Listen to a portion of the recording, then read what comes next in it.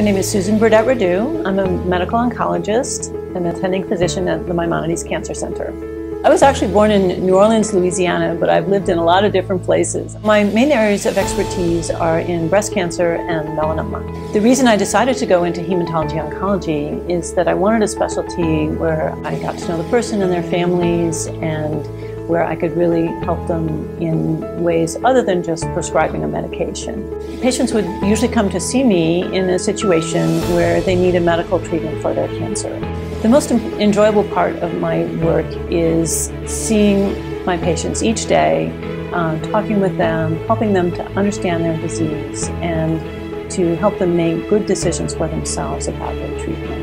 My treatment philosophy is a team approach with the patient. We sit down, we talk together, we talk about the risks and benefits of any given treatment, and we decide together what is the best for that individual person.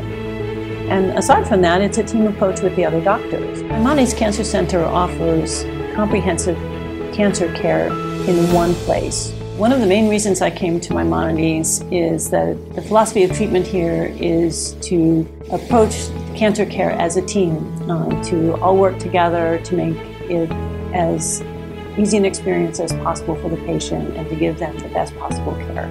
One of the things that is the most gratifying about taking care of people with cancer is, after helping them go through their treatment, to see them getting back to their normal life, enjoying their time with their family. That's one of the most gratifying.